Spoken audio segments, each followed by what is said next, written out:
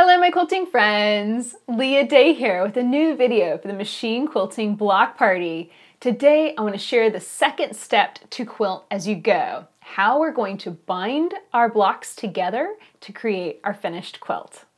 So here's what you're going to need to connect your quilted pieces together. You're going to need your binding strips all prepped up and ready to go, and you're going to need your pieces that have the victory lap stitched and been trimmed down. And here's a tip. Make sure to wait until the very last minute, right before you're connecting things together, to trim down, because you can see it's already starting to ravel and fray a bit here on the edge. This just naturally happens, just in the hustle and bustle of trying to get this video shot. This edge has already become a little frayed. So watch out for that. Only trim down your pieces when you're just about ready to start putting them together. So I'm going to set my sashing piece aside. This is the first piece that I'm going to start working on. It's a cornerstone square. And here's the layer, the stack you need to create to take to your machine. We're going to take a piece, a 1-inch back binding, and this is face up. We're going to place the square face up on top, and we're going to align this right edge.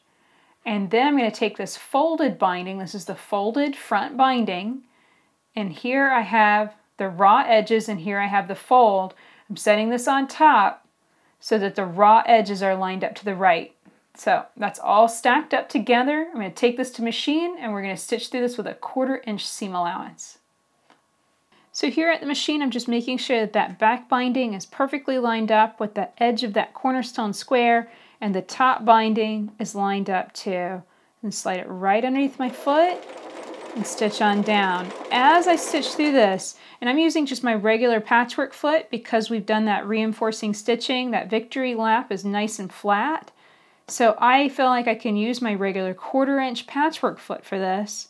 And as I stitch down, I'm going to flip up the pieces just like this to check that they're nicely aligned. This is one of those techniques that you want to make sure you're piecing accurately. If you're not working with an exact 1/4-inch seam allowance, it kind of throws the whole thing off. This is definitely one of those very precise quilting things. You need to make sure that you're taking away exactly a 1/4 of an inch. So every few stitches, I'll just flip it up, make sure everything's nicely aligned, stitch a few, maybe an inch or two at a time, and then line things up again and stitch on down. So if you don't feel like you're comfortable stitching this with a piecing foot, with a patchwork foot like this, you could also use your walking foot. That would be fine too. Many machines now have an integrated dual feed. That would also be an option for you as well. But you can see with that victory lap stitching, it really does stabilize that edge and make this go together really quick. So once you stitch off the end, you're going to stitch straight onto a scrap charger. That means the machine's going to be in a nice situation for the next pieces. And I do want to point out, this binding is going to extend beyond the top and bottom of the block. That's intentional. It just makes the whole thing go together easier. So here you can see this is binding nicely stitched to the right edge. The next step is to fold over that back binding and give it a good crease. We want this to be really firmly creased, and all of the fabric that can shift over and fold over is folded over nicely. So one tip, I had a few quilters ask me about finger pressing and how I use my fingernails a lot. If your fingernails are real brittle and prone to breaking, you can always just grab something like, this is just a seam gauge, and I'm just running it right along that seam, just making sure that that fold is nice and flat. There we go. So that looks good. Now I'm going to flip it to the right side, and I'm going to grab the next piece in my row, and it's the sashing rectangle. I'm going to take that rectangle and flip it over. So now I'm going to top it with my cornerstone square, and basically what I'm going to do is I'm going to line up the right edge of the sashing rectangle with the raw edge of the back binding. Only the back binding, we're not messing with the front binding. So I'm going to stack this together. I'm going to make sure that the top and bottom edges are in nice alignment, and that right side is in nice alignment. We're going to take it to the machine, we're going to stitch through it again. Nice accurate 1/4-inch seam allowance. So I'm just making sure that the tops of these pieces are in nice alignment along with this edge. Slip it underneath the foot, start stitching. Another thing that I might have forgot to mention is stitch length. You want to lower your stitch length to 1.5 millimeters, so that way these pieces come together really nice and tight and the stitches are nice and small. This is what is holding the quilt together, these binding strips and these lines of stitching. So it's really important to use a nice tight, dense stitch length. Now as I come to the end, I'm double checking a couple things. I'm making sure that these edges down here are in nice alignment. I'm making sure that that binding is in nice alignment too. It's not winging out or doing anything weird. I want it to stay right along the edge of that sashing rectangle. I'll stitch right onto a scrap charger and then we'll check out our stitching. With that seam stitched, I'm just going to unfold those pieces so they're nice and straight and run my finger along those seam allowances, and that just encourages them to lay down in the groove created by this back binding. Isn't that cool? I think this looks so cool on the front and the back of the quilt. Now, if you find that this doesn't nest nicely in the middle, you can take some scissors and trim it down and get that to nest nicely. It is one of those things that if it doesn't fit, then that means your seam allowance might be a little too big, meaning that you have too much space in here and too much fabric being taken up. So keep that in mind, and as you start putting your pieces together, you can be improving your seam allowance at the same time. So now the next step is to encase and hide these seam allowances because it kind of looks bad. And that's what we do with our front binding. So here you can see I'm just folding that over, and again I'm going to run my fingernail along that fold. And if you need to, grab a tool, make it easy for yourself.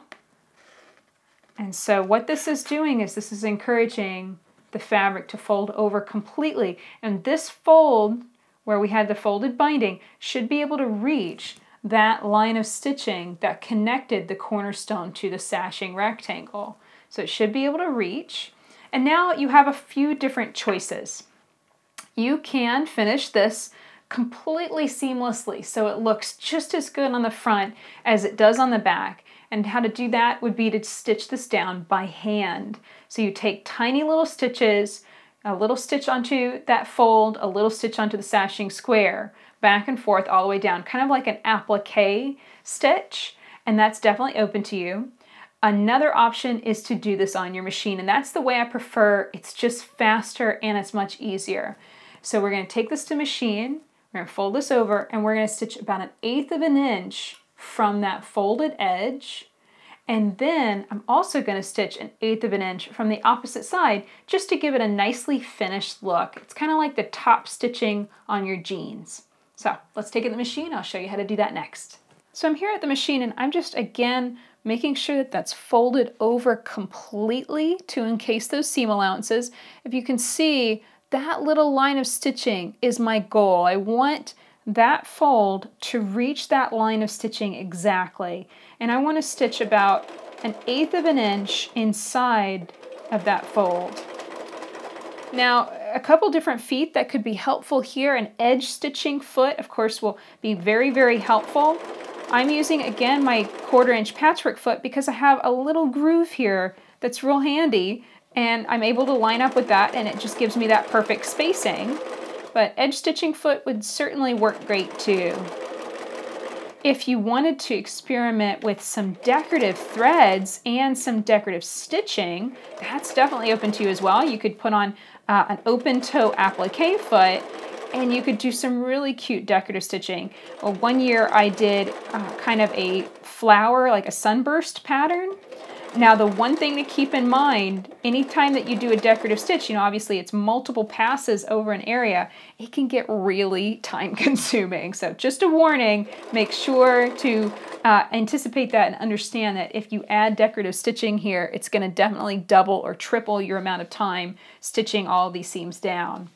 Now we only have to stitch along this edge just to secure that binding and make sure that it doesn't flip up.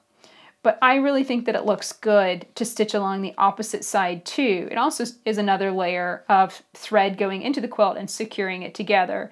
And I think it just looks nice because it's that kind of top stitched effect. We stitched along one edge, we might as well stitch along the opposite edge, and I think it gives a really nice finish. The nice thing too is you can put your foot down and go pretty fast with this stitching because this is already secured. It's not going anywhere. It's not going to wiggle wobble out of shape. So once you get that stitched, go right back onto your scrap charger and let's check it out on the front and back of the quilt. So this is the question I'm always asked about this quilt-as-you-go technique. It looks great on the front, but how does it look on the back? And so here you can see if everything has worked out right, if your math is right and you've taken away exactly 1/4 inch seam allowances, then you can see that line of stitching from the front is going to land exactly on that back binding on the back. So this is going to look just as good on the front as it does on the back of the quilt. Once you get that stitching finished, you're just going to trim off the excess binding to the top and bottom so that way you form your nice row. And you're going to just continue to add more pieces just exactly like this. So you're going to attach cornerstone to sashing and then to another cornerstone using this exact same binding method every single time. And then once you finish your sashing and cornerstone rows, you're going to do the exact same thing with your block and sashing rows. So here you can see this is block number 1. I've already attached it to the sashing rectangle. I've already finished those seams and it looks great. It looks great on the front and it looks great on the back. So this is going to be such a cool technique to put together with your quilt. Now, once you have your rows created, you're going to create sashing and block rows and also sashing and cornerstone rows. Then the next step will be to put those rows together. So you're going to do the exact same thing. You're going to add your front and back binding. You're going to stitch that on one row. You're going to flip it over, stitch it onto the next row. And the only additional thing is as you are lining up these rows, just be sure to pin where these binding strips come together. Pin that, and as you stitch it, be careful to match those up and your quilt will go together beautifully. So that's it for this video. I really hope that you enjoyed learning how to quilt as you go with me today. If you have any questions about this process, definitely ask in the comments below. I really want to make sure you know how to use this technique to create many beautiful quilts. If you enjoyed this video, please share it with your friends and subscribe to our channel on YouTube so you don't miss out on any new videos coming out every week. Until next time, let's go quilt. So let's get started learning how to make our quilt together. No, that's just not good. That's just not good. I think I'll just start talking like a beaver. I think I'll be really into this thing. Hi, my quilting friends! Sorry, that cracks me up. Hello, quilting friends. Leah, they have.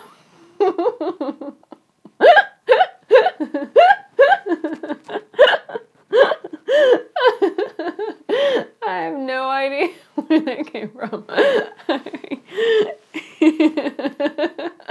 Alright, here we go. Click. Hello, my quilt. No, I can't think about it without thinking about it again. Alright. Alright.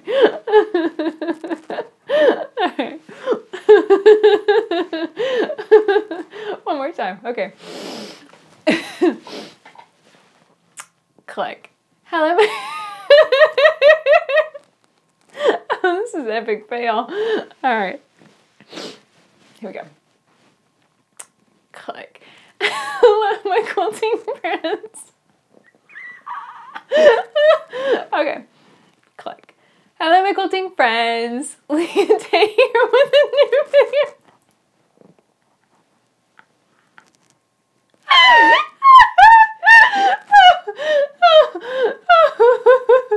I'm not going to be able to watch myself. I'm not. Okay, gonna turn that off. Okay, here we go. All right. Click. Hello, my quilting friends.